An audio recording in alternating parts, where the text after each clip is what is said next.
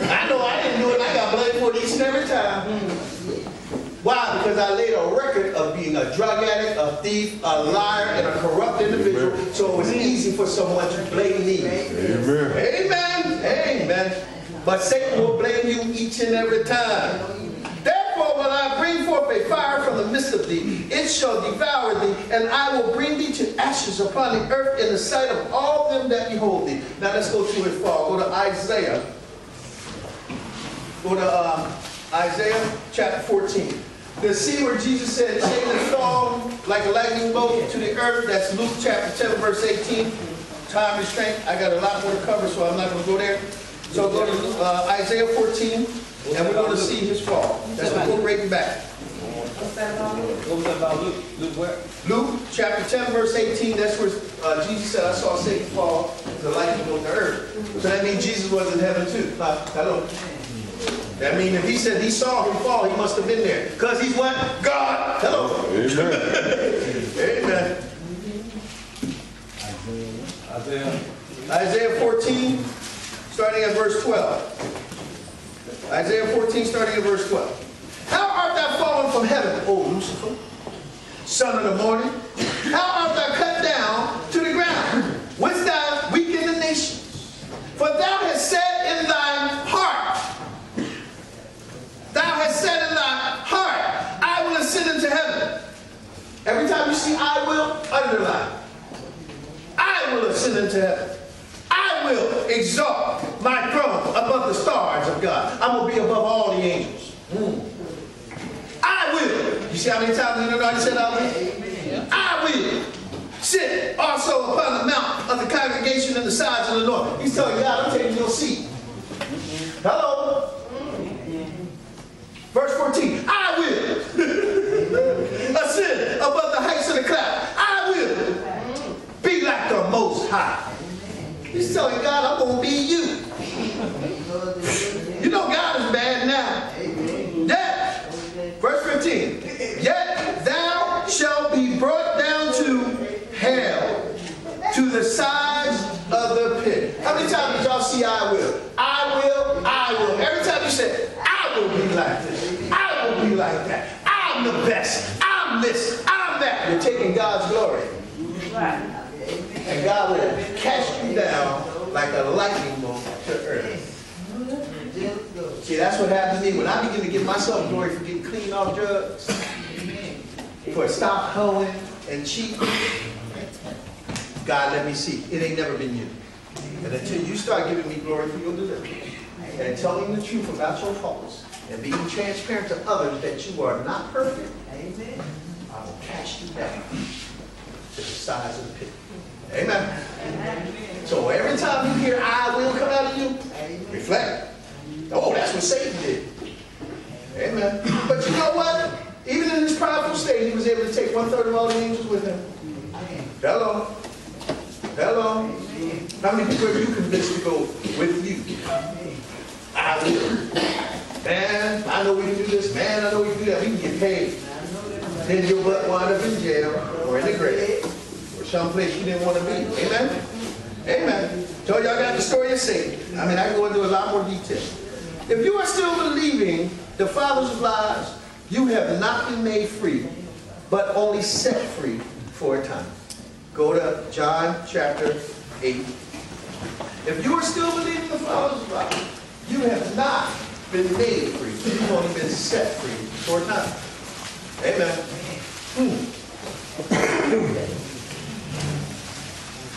Look at verse 44. You want to look at verse 44 first? What does it say? You are of your father, the devil, and the lust of your father you will do. He was a murderer from the beginning and abode not in the truth. He didn't stand in the truth.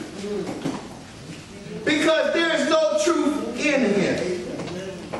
When we speak a lie, he speaks of his own, for he is a liar and the father of it. Sin was created in him. Amen. See, you gotta listen to this. People turn their ears off, they shut it down, but it don't matter. You know why? Because you can't stand before God when you die and say you never heard it. So I don't care whether you receive me or not. I don't care whether you like my message that you're not. But guess what? When you die and stand before God, you are without excuse. You can't say you never heard it before. So you ain't got to open your Bible. You ain't got to believe me. You can tell me I'm wrong. But I tell you what, when you die, Jesus will say, that little black man told you. Hey. And I'll be standing right behind him. I sure did. So shut me off. I don't care. I'm going to heaven. And I pray all of you are going with me. Amen. Go to verse 30. What did I mean by make you free and set you free? The person who blessed me with this is Brother Ron. Brother Ron would never receive the word set free. And I thank God for that. He made me do a search on it. You know, because I would say, man, the Lord set me free. No, he didn't. He made me free. No, he set me free. No, he made me free. Ron will not accept set. When I looked it up, if you've been made free, no chains could be put back on you. But if you've been set free, the chains could be wrapped back on you again. You who are claiming set free, you can be locked up again by the devil. But if you've been made free, nothing. I don't care what your circumstance is. I don't care what they try to tell you. They can't lock you up no more.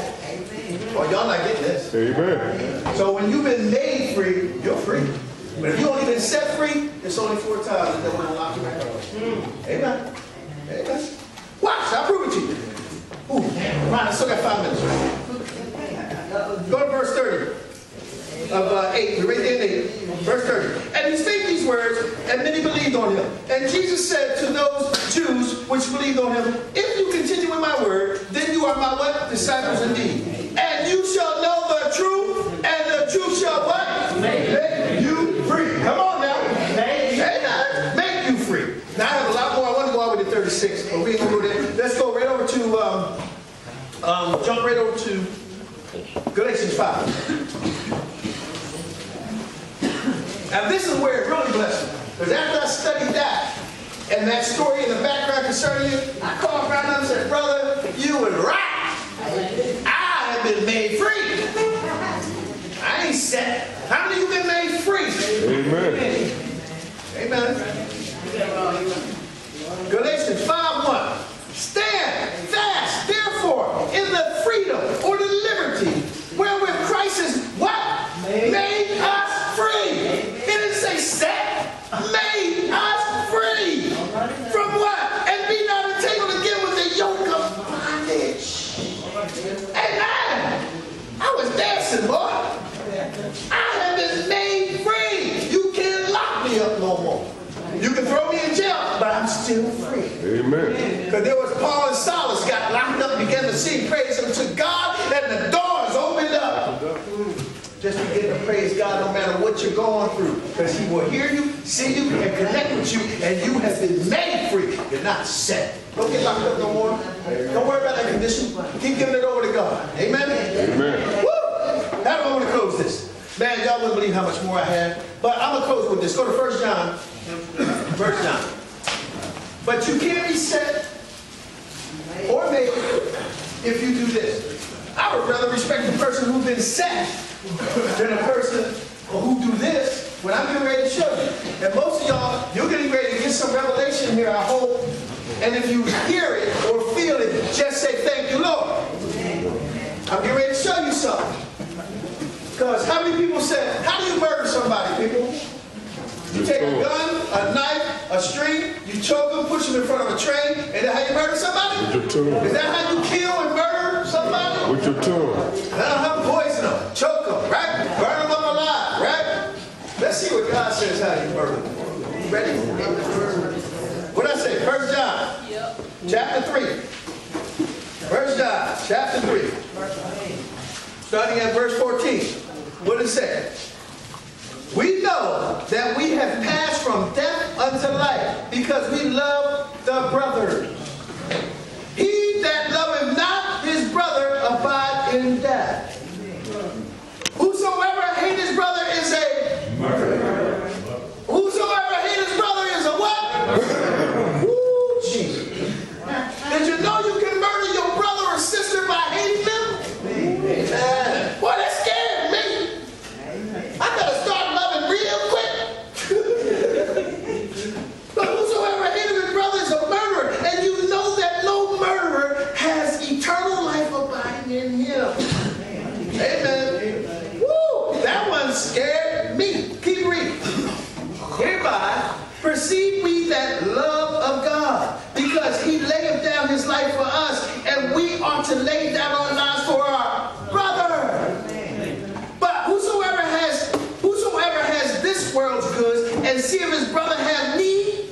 shut up his bowels of compassion instead of helping him talk about it. Got a complaint and murmuring, complaining about everything like that God's gift to this ministry?